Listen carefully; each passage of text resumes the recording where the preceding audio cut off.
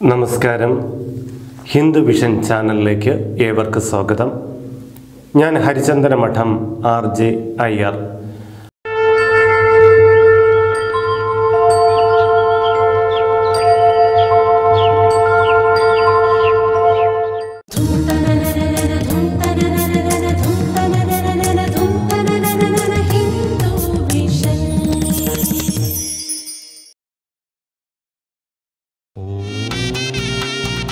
Hindu vision ചാനലിലേക്ക് സ്വാഗതം.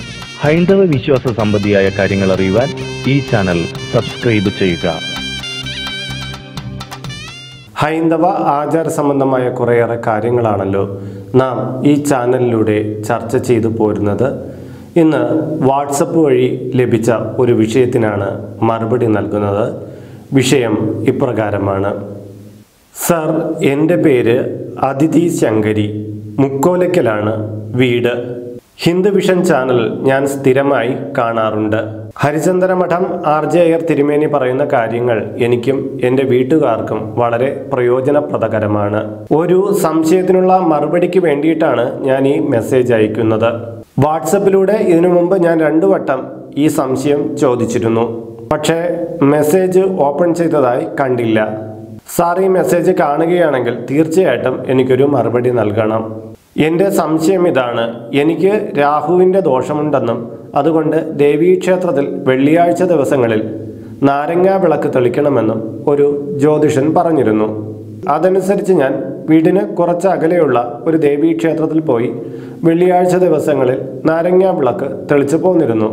എന്നാൽ ലോക്ക്ഡൗൺ ആയപ്പോഴേക്കും എനിക്കത് തുടർന്ന് ക്ഷേത്രത്തിൽ ചെയ്യാൻ സാധിച്ചില്ല. ഞാൻ ആ ജ്യോതിഷനെ വിളിച്ച് ചോദിച്ചപ്പോൾ നാരങ്ങാ വിളക്ക് വെള്ളിയാഴ്ച ദിവസങ്ങളിൽ വീട്ടിൽ തെളിക്കുവാൻ പറഞ്ഞു. അതിന് പ്രകാരം ഞാൻ വെള്ളിയാഴ്ചകളിൽ വീട്ടിൽ നാരങ്ങാ വിളക്ക് തെളിക്കാൻ തുടങ്ങി. അങ്ങനെ 4-5 മാസം കഴിഞ്ഞപ്പോൾ ഞാൻ ആ പഴയ ക്ഷേത്രത്തിൽ ചെല്ലുകയും നാരങ്ങാ വിളക്കിന് ഏർപ്പാട് ചെയ്യുകയും ചെയ്തു. അപ്പോൾ അവിടെ ക്ഷേത്രത്തിൽ പൂമാല കെട്ടുന്ന അമ്മ ചോദിച്ചു, ഇപ്പോൾ കാണാറില്ലല്ലോ, നാരങ്ങാ വിളക്ക് തെളിക്കുന്നത് മുടങ്ങിപ്പോയി അല്ലേ എന്ന് ചോദിച്ചു. അപ്പോൾ ഞാൻ പറഞ്ഞു, ഇല്ല, ഞാൻ വീട്ടിൽ നാരങ്ങാ വിളക്ക് തെളിക്കാറുണ്ടായിരുന്നു എന്ന് പറഞ്ഞു. അപ്പോൾ ആ അമ്മ പറഞ്ഞു, അയ്യോ, ഒരിക്കലും വീട്ടിൽ നാരങ്ങാ വിളക്ക് തെളിക്കരുത്, ക്ഷേത്രത്തിലെ നാരങ്ങാ വിളക്ക് തെളിക്കാവൂ എന്നാണ്. ജ്യോതിഷൻ പറഞ്ഞത് അനുസരിച്ചാണ് ഞാൻ വീട്ടിൽ നാരങ്ങാ വിളക്ക് തെളിച്ചതെന്ന് പറഞ്ഞപ്പോൾ ആ അമ്മ ക്ഷേത്രത്തിലെ തിരുമേനിയോട് ഈ സംശയം ചോദിച്ചു. അത് കേട്ടതും ക്ഷേത്രത്തിലെ മേൽശാന്തി തിരുമേനി പറഞ്ഞു, വീട്ടിൽ ഒരിക്കലും നാരങ്ങാ വിളക്ക് തെളിക്കരുത് എന്ന്. അത് അത്യന്തം ദോഷകരമാണെന്നും വീട്ടിൽ വല്ല ഭഗവതി സേവയോ മറ്റോ നടക്കുമ്പോൾ മാത്രമേ നാരങ്ങാ വിളക്ക് തെളിക്കാവൂ എന്നും അദ്ദേഹം പറഞ്ഞു. ഇത് കേട്ടപ്പോൾ എനിക്ക് വല്ലാത്ത ഭയമായി. വീട്ടിൽ ചെന്നിട്ട് ഞാൻ ജ്യോതിഷനോട് വിളിച്ച് കാര്യം ചോദിച്ചു. അപ്പോൾ ജ്യോതിഷം പറയുന്നത് ആ അമ്മയും മേൽശാന്തിയുമൊക്കെ അമ്പലത്തിലെ വരുമാനം കുറയും എന്ന് കരുതിയാണ് അമ്പലത്തിൽ തന്നെ ഈ വഴിപാട് കഴിക്കണം എന്ന് പറയുന്നത്. അല്ലാതെ വീട്ടിൽ തെളിക്കുന്നതുകൊണ്ട് യാതൊരു ദോഷവുമില്ല എന്നാണ് അദ്ദേഹം പറയുന്നത്. ശരിക്കും പറഞ്ഞാൽ ഈ മേൽശാന്തിയും ഈ ജ്യോതിഷനും വളരെ പ്രശസ്തരും ബഹുമാന്യരുമാണ്. ഇവരിൽ ആരുടെ വാക്കുകളാണ് ഞാൻ വിശ്വസിക്കേണ്ടത്? ദയവായി സാർ ഇതിനൊരു മറുപടി നൽകണം. വിഷയത്തിലേക്ക് പ്രവേശിക്കും മുമ്പ് നിങ്ങൾ ഈ ചാനൽ ആദ്യമായി കാണുന്ന വ്യക്തിയാണെങ്കിൽ ഇത് ലൈക്ക് ചെയ്യാനും ഷെയർ ചെയ്യാനും സബ്സ്ക്രൈബ് ചെയ്യാനും മറക്കരുത്. ഹൈന്ദവ ആചാര സംബന്ധമായ ഒട്ടേറെ വിവരങ്ങൾ നിങ്ങൾക്ക് ഈ ചാനലിൽ നിന്നും ലഭ്യമാകുന്നതാണ്. കുറച്ച് ദൈർഘ്യമേറിയതാണെങ്കിലും ഈ മെസ്സേജ് പരിഗണിക്കാനുള്ള പ്രധാന കാരണം ഈ സംശയം ഒട്ടേറെ പേർ ചോദിച്ചിരിക്കുന്നു എന്നതുകൊണ്ടാണ്. ഈ മെസ്സേജിൻ്റെ ഉള്ളടക്കം നാരങ്ങാ വിളക്ക് വീട്ടിൽ കത്തിക്കാമോ തെളിക്കാൻ പാടില്ലേ എന്നുള്ളതാണ്. വിളക്ക് തെളിക്കാൻ പൊതുവെ ചെറുനാരങ്ങയാണ് ഉപയോഗിക്കുക. തെക്കേ ഏഷ്യയിലാണ് ഈ നാരകം കൂടുതലായി കാണപ്പെടുന്നത്. പക്ഷേ ഈ ചെറുനാരങ്ങയുടെ ഉത്ഭവം മധ്യപൂർവേഷ്യയിലാണ്.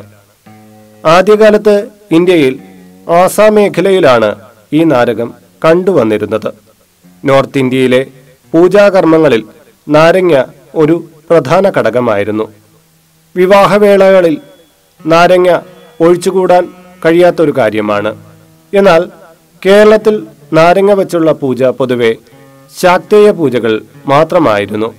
അതും ആദ്യകാലങ്ങളിൽ ദ്രാവിഡീയമായ പൂജാവിധികളിൽ മാത്രം ഒതുങ്ങി നിന്നിരുന്നതുമായിരുന്നു. ഉത്തരേന്ത്യയിൽ നിന്നുള്ള കർമ്മിമാർ തമിഴ്നാട്ടിലേക്കും കേരളത്തിലേക്കും എത്തപ്പെട്ടതിന് ശേഷമാണ് ഇവിടെ ദേവീ പൂജകൾക്ക് നാരങ്ങ ഉപയോഗിച്ചു തുടങ്ങിയത്. ആദ്യകാലത്ത് നാരങ്ങമാല കെട്ടി ചാർത്തുന്നതിന് വേണ്ടി മാത്രമായിട്ടായിരുന്നു നാരങ്ങ ഉപയോഗിച്ചിരുന്നത്. പിന്നീടത് അയ്യപ്പൻ, ശിവൻ, ഷൺമുഖൻ മുതലായവർക്ക് പാനകം എന്ന നിവേദ്യം ഒരുക്കുന്നതിന് വേണ്ടിയും നാരങ്ങ നീര് ഉപയോഗിച്ചു തുടങ്ങി. അതിനുശേഷമാണ് രാഹുദോഷ നിവാരണാർത്ഥം ക്ഷേത്രങ്ങളിൽ നാരങ്ങ വിളക്ക് തെളിച്ചു തുടങ്ങിയത്. പൊതുവിൽ സ്ത്രീകളാണ് ഈ നാരങ്ങ വിളക്ക് തയ്യാറാക്കി ഒഴിയുന്നത്. പുരുഷന്മാർക്കും ഇത് നിഷിദ്ധമല്ല. ക്ഷേത്രപ്രവേശന വിളംബരത്തോടു കൂടിയാണ് ഹൈന്ദവർക്ക് ഏവർക്കും ക്ഷേത്രത്തിനകത്ത് കയറാനുള്ള അവകാശം ലഭ്യമായത്. അതായത് 1936 നവംബർ 12-നാണല്ലോ ഇത് നിലവിൽ വന്നത്. ഒരു നൂറ്റാണ്ട് പോലും ഇതുവരേക്കും ആയിട്ടില്ല എന്നർത്ഥം. ക്ഷേത്രത്തിനകത്തെ പൂജാ ചടങ്ങുകളെല്ലാം ക്ഷേത്രതന്ത്രിയും മേൽശാന്തിമാരുമാണ് ചെയ്തു പോന്നിരുന്നത്. ഭക്തർക്ക് കണ്ടു തൊഴാം എന്നല്ലാതെ പൂജാ സമ്പ്രദായത്തിലൊന്നും ഭക്തരെ ഇടപെടാൻ സമ്മതിച്ചിരുന്നില്ല. പിന്നെ വഴിപാടുകളൊക്കെ ചെയ്യാം എന്ന അവസ്ഥയിലെത്തി. തൂക്കം, ഉരുൾ, താലപ്പൊലി തുടങ്ങിയ പാരമ്പര്യ അനുഷ്ഠാനങ്ങളും അതുപടി നിലനിർത്തിയിരുന്നു. എന്നാൽ ക്ഷേത്രപൂജകളിൽ ഭക്തരെയും ഉൾപ്പെടുത്തി പുറം ആരതി ഒഴിയുന്ന ചടങ്ങുകളൊക്കെ നമ്മുടെ ക്ഷേത്രങ്ങളിൽ സ്ഥിരമായത് 1980-90 കാലഘട്ടങ്ങളിലായിരുന്നു. അപൂർവം ക്ഷേത്രങ്ങളിൽ ചില പൂജാവിധികൾ ഭക്തർക്ക് നേരിട്ട് പങ്കെടുക്കുന്ന രീതിയും ഉണ്ടായിരുന്നു. പൊങ്കാല സമർപ്പണത്തിൽ തുടങ്ങിയ ഈ ആചാരം ഐശ്വര്യപൂജ, നാരീപൂജ, അങ്ങനെ നിരവധി ശക്തി പൂജകളിലേക്ക് എത്തിത്തുടങ്ങി. ഇക്കാലയളവിൽ തന്നെയാണ് നാരങ്ങാ വിളക്ക് തെളിക്കുക എന്ന ചടങ്ങും ക്ഷേത്രങ്ങളിൽ പതിവായത്. രണ്ടായി മുറിച്ച് അതിൽ തോടുഭാഗം ഉള്ളിൽ വരത്തക്ക വിധം കുഴിച്ചു വച്ച് എള്ളെണ്ണ ഒഴിച്ചാണ് വിളക്ക് തെളിച്ചിരുന്നത്. 3, 5, 9 എന്നിങ്ങനെ ഒറ്റ സംഖ്യയിലാണ് ഈ നാരങ്ങ വിളക്ക് തെളിച്ചു പോന്നിരുന്നത്. ഇപ്പോൾ നെയ്യൊഴിച്ചും തെളിച്ചു വരുന്നുണ്ട്.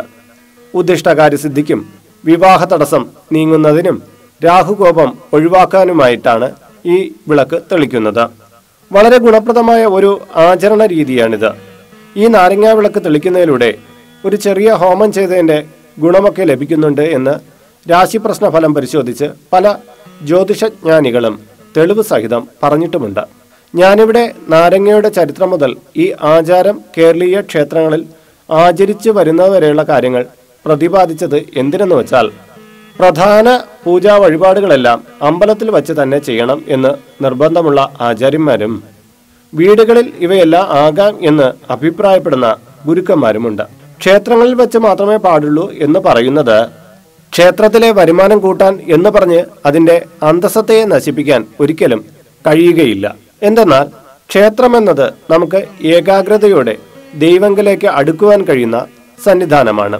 മാത്രമല്ല അവിടെ മേൽശാന്തി എന്ന ഗുരുനാഥൻ ഭക്തർക്ക് വേണ്ടുന്ന നിർദ്ദേശങ്ങൾ നൽകുവാനും ഉണ്ടാകും. മന്ത്രജപത്തോടെയുള്ള ആരാധനാ രീതികൾ ഭക്തർ ചെയ്യുമ്പോൾ തെറ്റുപറ്റാൻ സാധ്യത ഏറെയാണല്ലോ. ഒരു കർമ്മിയുടെ മേൽനോട്ടത്തിൽ അത് ചെയ്യുമ്പോൾ തെറ്റുപിണയുകയുമില്ല. ഇത് ഉദ്ദേശിച്ചാണ് ആചാര്യന്മാർ ബഹുഭൂരിപക്ഷവും ക്ഷേത്ര ചടങ്ങുകൾ ക്ഷേത്രത്തിൽ വച്ച് തന്നെ ആകണം എന്ന് നിർദ്ദേശിക്കുന്നത്. എന്നാൽ വീടുകളിൽ വച്ച് ചെയ്യുന്നതിൽ ചില തടസ്സങ്ങളുമുണ്ട്. ചിലപ്പോൾ എല്ലാ വീടുകളിലും പൂർണ്ണമായ ശ്രദ്ധയോ ഭക്തിയോ ഈ കർമ്മങ്ങളിൽ കിട്ടുകയില്ല. ചെയ്യുന്ന രീതിയിൽ തെറ്റും പിണഞ്ഞേക്കാം. എന്നാൽ പൂർണ്ണമായ വിശ്വാസത്തോടെ ഭക്തിയോടെ യഥാവിധി നിങ്ങൾക്ക് നിങ്ങളുടെ ഭവനത്തിൽ ഈ കർമ്മങ്ങൾ ചെയ്യാൻ കഴിയുമെങ്കിൽ അതാകുകയും ചെയ്യാം. അപ്പോൾ നാരങ്ങാ വിളക്ക് നിങ്ങൾക്ക് വീട്ടിൽ തെളിക്കണമെങ്കിൽ ഭക്തിയോടുകൂടി അത് കൃത്യമായി മനസ്സിലാക്കി നിങ്ങൾക്ക് തെളിക്കാം എന്നതാണ് ഇതിലെ ഉത്തരം. അതിന് പൂർണ്ണമായിട്ട് നിങ്ങളുടെ വീട്ടിൽ അവസ്ഥയില്ലെങ്കിൽ നിങ്ങൾ ക്ഷേത്രത്തിൽ തെളിക്കുകയാണ് ഉചിതം. അത് ഓരോരുത്തരുടെ ഭവനത്തിലെയും സാഹചര്യം അനുസരിച്ചായിരിക്കും വ്യത്യാസപ്പെടുന്നത്. ഒരാൾക്ക് ഈ ഏകാഗ്രതയോടെ കൂടി ചെയ്യാൻ കഴിയും, മറ്റൊരു ആൾക്ക് ചെയ്യാൻ കഴിയില്ല.